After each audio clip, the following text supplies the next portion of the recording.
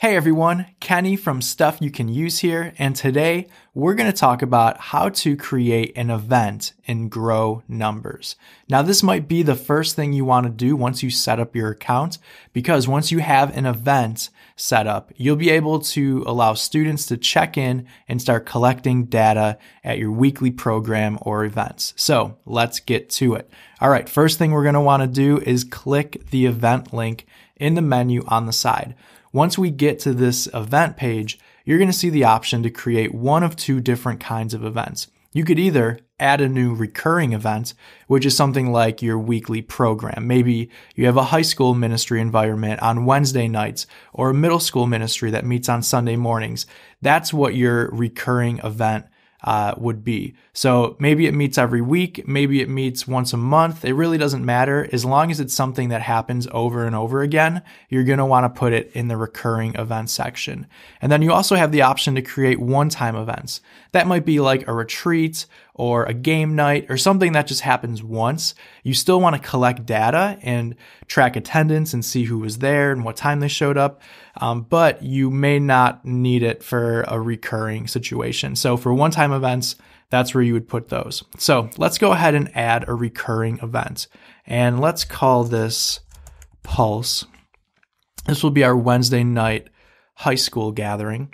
And once you put the name in and hit create event, you come to this page where it tells you, all right, the next step is to create a registration form for your event. And basically the registration form is what new students will see the first time that they come to sign in or register for your weekly environment or monthly environment or whatever this is. For us, we're going to stick with Wednesday nights for Pulse. So Wednesday night, a student shows up. Maybe you want to get them in the door really quickly and you don't really care about collecting so much data the first time. Well, then maybe you only want to collect their name or maybe something like their grade. So what you do is you drag over the information you want to collect. And what's cool about Grow Numbers is you can spread out the registration process over multiple check-ins. So maybe you just want to collect name and grade on the first night, and then the week after that, you want to collect their Instagram account and their email. Oh, let's put that to number 2. So basically, you just drag and drop where you want it, and so maybe that's all we need. So we get them in the door quick the first night. We follow up the second check-in with some more information, and then let's just go ahead and finish it off with their parent information and their address on the third night. So got them dragged, got them dropped. Then what we're going to want to do is save. So once you save your form, you get this little pop-up that says, hey, make sure you preview your form. All right, we will preview the form, but before we do that, let's add a logo. Make sure that it looks good. So let's go ahead and choose the Pulse logo, hit submit. Yep, that's what it looks like.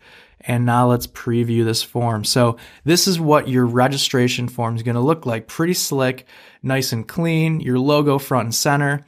And we're just collecting name and grade on that first night. So your new students, first time they ever come to your event, would put their name, their grade, hit register, and they'd be all set.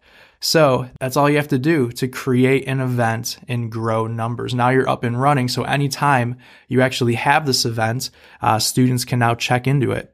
And so let's just, before we end this tutorial, is click on events and show you some important links. So here it is, Pulse.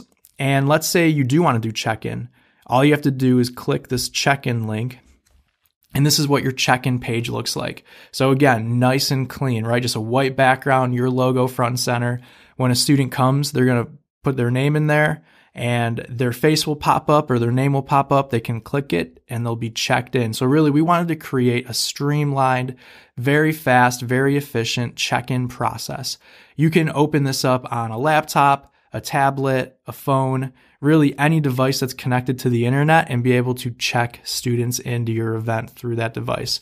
And so, yeah, I wanted to make it super simple. So that's what it looks like. And then, of course, if they're not in your system, not in your database, you can just click I need to register.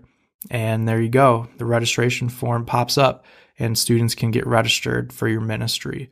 So that's pretty much all you need to know. Maybe the last link is the stats page. Right now, there are no stats because no one has checked into your event yet, so we won't worry about that. But once you do have students actually coming to your event, the stats page will look something like this. Right now, there's this red bar that says this is demo data because you don't have any of your own data.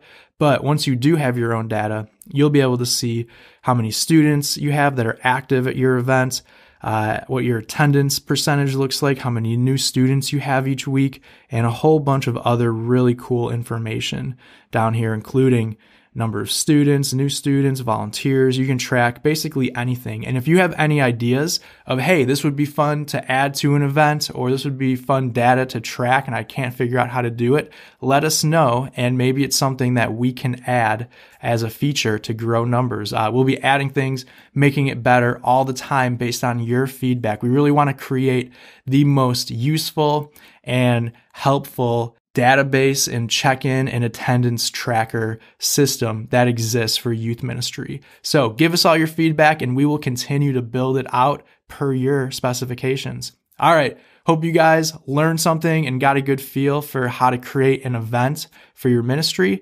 If you have any questions, make sure to hit us up and we'll talk to you later. All right. See ya.